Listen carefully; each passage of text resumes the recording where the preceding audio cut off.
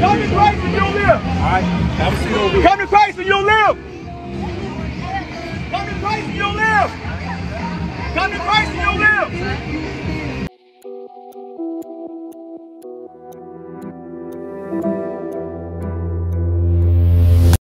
Hello, welcome to Eagle Eye Opener and Brother Hosanna TV. If you have not subscribed, please subscribe and turn on the notification bell. This is a brother in Christ. He went out to preach. His name is Rickey Caster.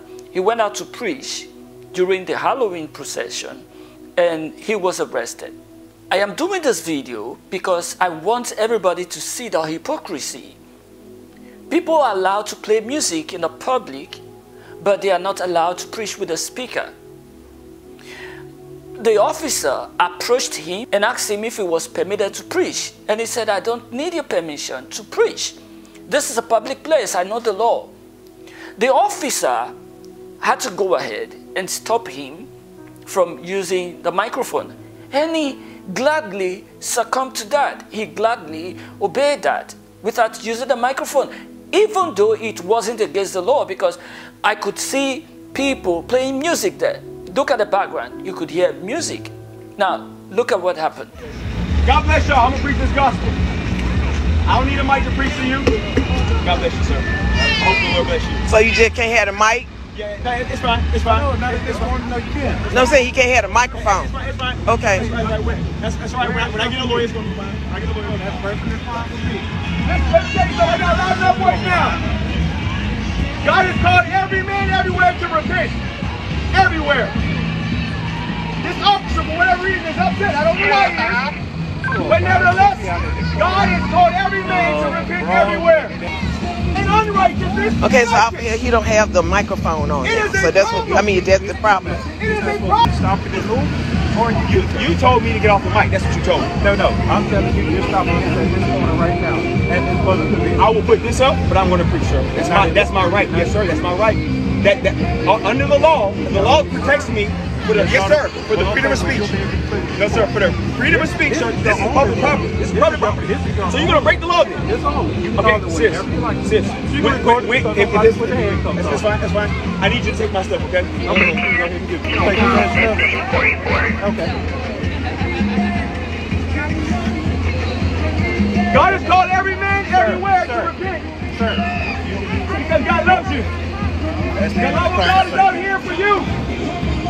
He's not out here to hurt you. He's here for salvation for you. You gotta come. The Bible says, come to Christ. Come to Christ and you'll live. Alright, have a seat over here. Come to Christ and you'll live. Come to Christ and you'll live. Come to Christ and you'll live. Come to Christ and you'll live. Just know the love of God loves you.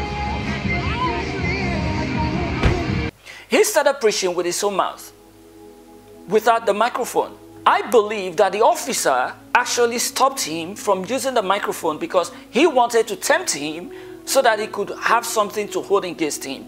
But I believe he was led by the Holy Spirit. He stopped using the microphone.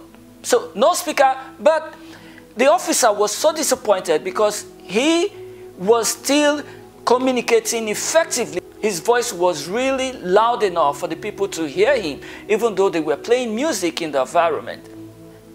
This shows the level of hypocrisy. So people are allowed to play music in that place, but he is not allowed to use a microphone to preach the gospel of Jesus Christ. After he stopped him, he was using his own mouth, just his voice to preach. He went ahead to arrest him. Brethren, this is persecution against Christians. The devil wants to shut everybody's mouth down so that we don't preach the gospel of Jesus Christ. We have people in all sectors trying to muzzle Christians, trying to shut Christians down. This shows the level of hypocrisy. This is an officer applying the same law to two different groups of people, but is becoming partial in the same place. People are allowed to play music loudly in a public space, but another person who is also a citizen is not allowed to speak with his own voice to preach. The issue is not about disturbance, it is about the gospel. It is about what you're doing. It's not about noise. It is about what you are doing. Christians, we need to wake up. They are trying to shut us down. Even here on YouTube, there are things you say they could take your video down. Let us wake up and stand for what is right. I want to use this opportunity to thank as many who actually went ahead, left whatsoever thing they were doing to go and get him out of jail. Thank you so much. May the Lord bless you. Pastor D.S. Jackson, thank you for being there and for calling and for all the support you've given. Those of you who are willing to continue to support, please support, because he will be going back. Next Wednesday, he is going to go back. The issue is going to the court and we need to stand by him. If you are in Alabama, please check the description box for his contact details. If you want to support him, support his ministry, rescue ministry, please do well to support this ministry. I will be very, very glad. It's a team. They go out to preach, they evangelize. These are the kind of things you should support. Please do well to support them financially, morally. Pray for them also. Spiritual support. God will bless you if you do so. Please share this video. Please share this video. Enough of this partiality. They have planted their people everywhere in the police force so that they can shut Christians down. Don't say it doesn't concern you. You may not do much, but just sharing this video is enough.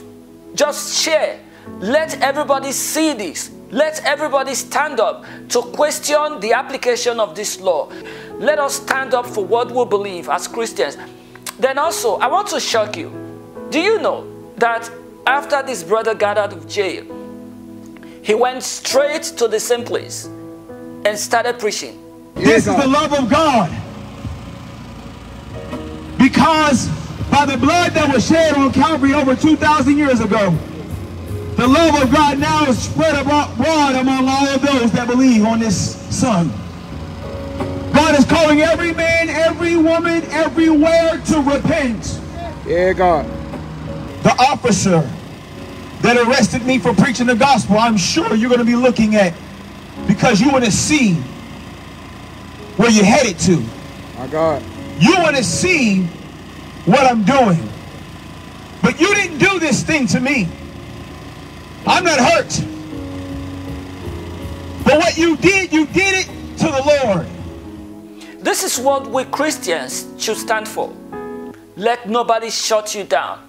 If they stop you, you go ahead and continue doing the work of the Lord. We shouldn't be arrested because we are doing evil. We should be arrested for doing good.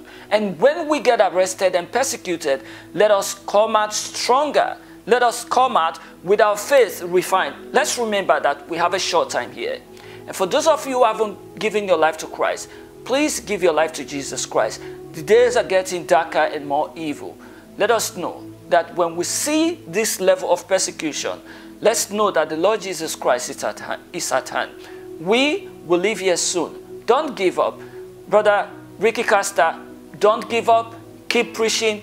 Don't give up. Keep moving with the gospel of truth. And I know the Lord Jesus Christ is with you. Continue to preach the gospel you are preaching, and God will never leave you alone. All the money you spend, the Lord Jesus Christ is going to replenish you. Don't worry. Look at him.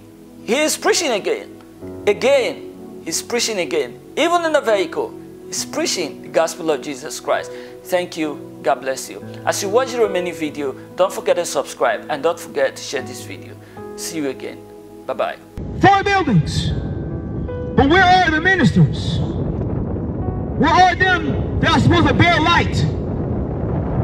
God has called you, every one of us, to repent. God bless you, and to be born again. All things pass away, and behold, all things to be made new. God bless you, brother. It makes no sense for us to depend on the things of this world when the things of this world are destroying you. One day you're going to lay down in that grave and your maggots is going to eat your body. But the thing is that this body is going to come out of the grave because of being born again. But if you're not born again, maggots going to eat your body, and then that body is going into hell.